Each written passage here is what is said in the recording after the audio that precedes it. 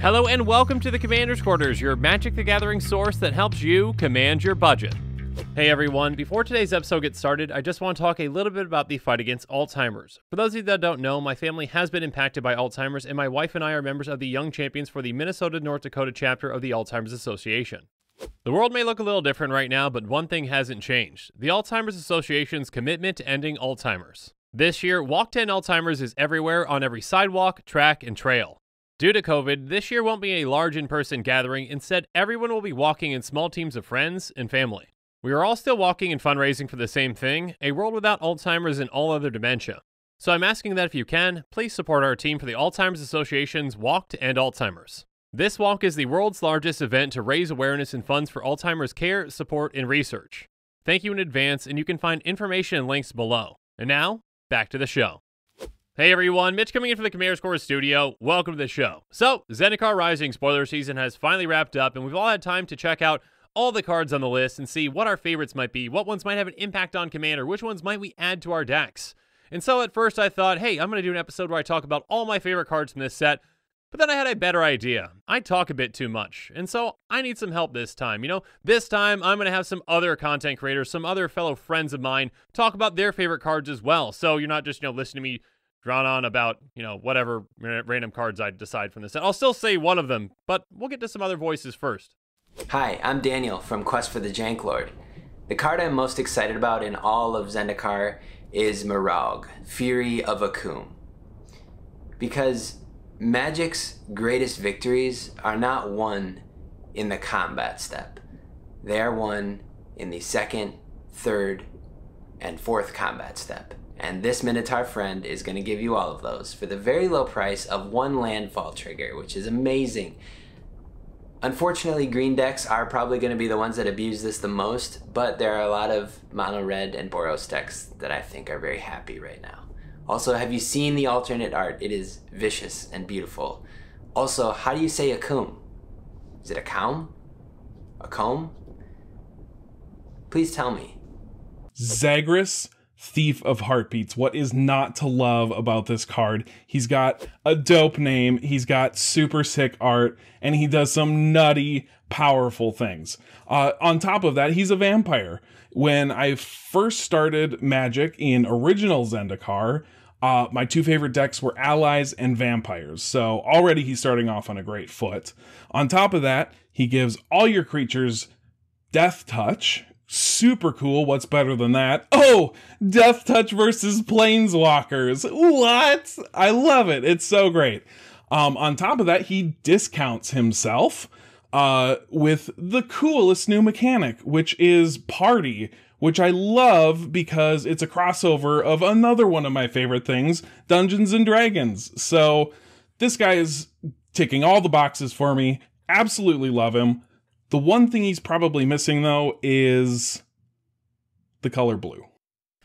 Hi, I'm Joe with Quest for the Janklord, and one of my new favorite cards from Zendikar Rising is Yasharn Implacable Earth. One of the reasons I love it so much is it's so utilitous for Commander. It works great as a commander because it pays for its own tax every time it has to go back. It might take a turn off if it's put back into the command zone, but at least when it comes back in, it goes and it fetches you 2 more lands that you can add to your pool, which really ramps you up. I like that, and it's not unbalanced. It's fair. You get 2 basics. It's that easy. And the other thing that I really like about this is the second text that it has at the bottom there. Players can't pay life or sacrifice non-land permanents to cast spells or activate abilities. I really like that. It shuts down all shenanigans on the table. So no more cricks going off on you. No more of the Aetherflux reservoirs holding you hostage. I just think it's a really fair card. It balances out the table. It's not broken. And it's really evenly costed. 4 for a 4/4. That's a good cost for a good body. I really like this card. I think you'll have a lot of fun with it in Commander. Hi everyone, hi Mitch. Thank you guys so much for asking me. Well, thank you Mitch so much for asking me to be a part of this Zendikar Rising collaboration. So the card that I'm looking most forward to from this release is Draina, the Last Blood Chief. For 3 and 2 black, she is a legendary creature vampire cleric with flying. Whenever Draina, the Last Blood Chief, attacks, defending player chooses a non-legendary creature card in your graveyard. You return that card to the battlefield with a +1/+1 counter on it. The creature is a vampire in addition to its other types. Now, as you guys know from my previous collaboration with Mitch, I love tribal. I love vampire tribal. So having a card that fits so well into your vampire 9/9 that allows you to bring back creatures, give them +1/+1 counters, and make them vampires. So if you have anything that triggers when vampires enter the battlefield, like if you have Edgar Markov, or you have any sort of like triggers that give you points for having vampires, you get to boost it up. You get to put extra counters on it if you have a card that pluses up all your vampires. So it's just a really great tribal card. Additionally, if you're doing some kind of aristocrat deck, it's just a great way to get cards back out. So you can keep sacrificing them, keep bringing them back, keep making there be more value, and it also, if you want to attack your opponent, it makes them not want to block you. So either way, it's a win-win. You can be aggro, you can be strategic, you can be political about it. It's great. So I love that. I love all its uses, and the art is amazing. Like, this is going to be a great cosplay card for people. And it's just a bunch of fun. And it gives me everything I want. Pretty girls in art, being vampires, flying, and being super powerful. So this is definitely going to be a card that I know is going to fit very well into one of my established commander decks. So can't wait. And it's already sold out on Card Kingdom, so it's doing something right. Hey, it's Olivia Gilbert-Hicks, and even though Princess got to take Drana from me, because I was most excited for Drana, I actually really think that Charix, the legendary Leviathan crab, is a pretty fun card. The ability, while it takes kind of a bit of mana to make it work, would be great in like Simic, so you could play it with the Ricksmithies. It would be fun in Secret or Tribal, anything that you can switch power and toughness and get some, you know, counters on it, and then just swing in with an absolutely humongous crab butt is pretty sweet.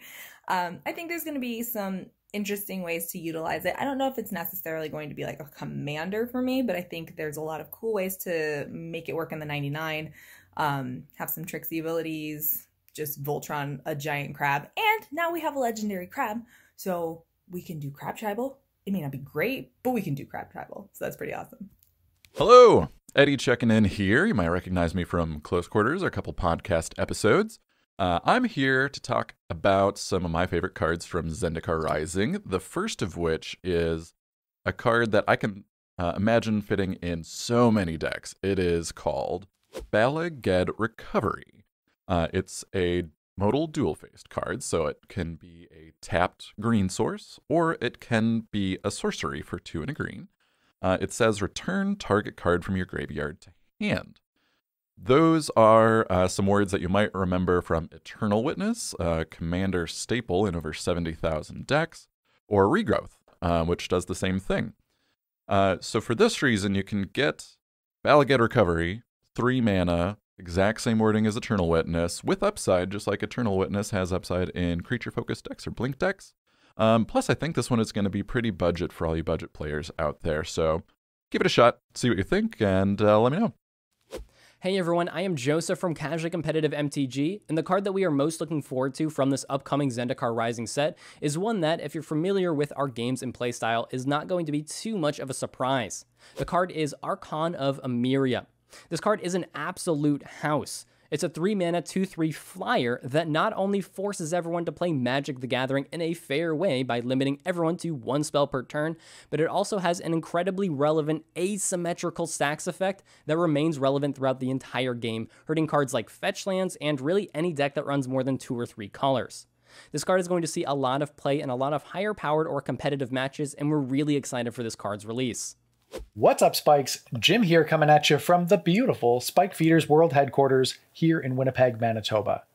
Mitch called me up recently and he said, Jim, what commander are you most excited to build in Zendikar Rising? And this is a question that I get a lot, but I'm going to level with you here.